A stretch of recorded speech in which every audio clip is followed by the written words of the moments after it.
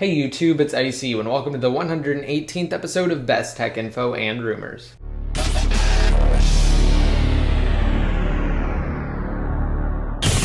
Now, first of all, I just wanted to talk about Dream JB or Dream Jailbreak. Now, yes, I did make a video on this the other day, and you can check that video out. I'll have a link to it down below in the more info if you're at all interested in it. But I just wanted to essentially summarize and let you guys know what happened with that since I made my video on it. All right, so really quick, just to give you the highlight, someone who is posing as a hacker, Dream JB, said that they were going to release a untethered jailbreak for iOS 6 and 6.0.1, which would include all of the Apple's latest iOS-based devices on December 22nd. They actually created a lot of hype around this and gained somewhat of a following, and then they released a fake video of them supposedly jailbreaking their iPhone 5.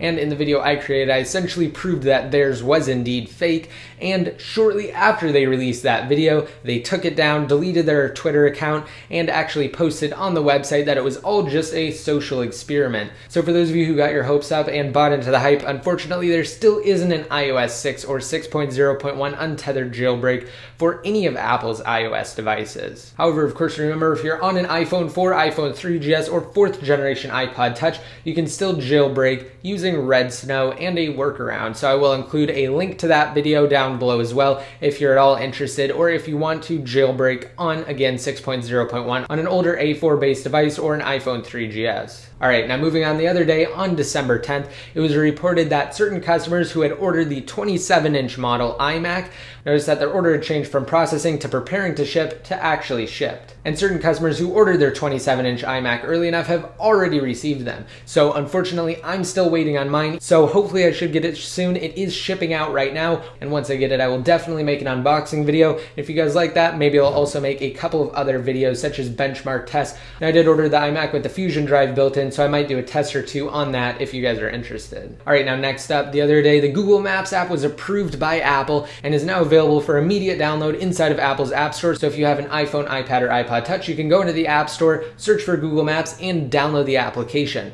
As most of you know, Google Maps was actually present in iOS since the beginning up until iOS 6, which was when Apple introduced their own new custom in-house mapping solution, which effectively replaced the old Google Maps app, and now it is finally back to iOS-based devices. I actually did an in-depth video review and comparison between a couple of different features in the Google Maps app versus Apple's own Maps app. So if you guys are interested in that, just be sure to check it out. I will include a link to that video down below, as well as links to everything else I discuss. All right, now next, yesterday on the 13th, Apple released their iTunes Store award list. So if you want to find out the top digital content of 2012, just be sure to check out that post. Again, Apple has created a pretty nice list of the best apps, music, movies, TV shows, books, and podcasts over the past calendar year. Now, Apple also released iTunes 11.0.1 yesterday to fix a couple of different bugs and also improve the speed of search results. And if you want to download the new version of iTunes, you can do that a couple of different ways. If you're on a Mac, you can go to the Mac App Store and the software update feature, and you'll be able to update iTunes that way.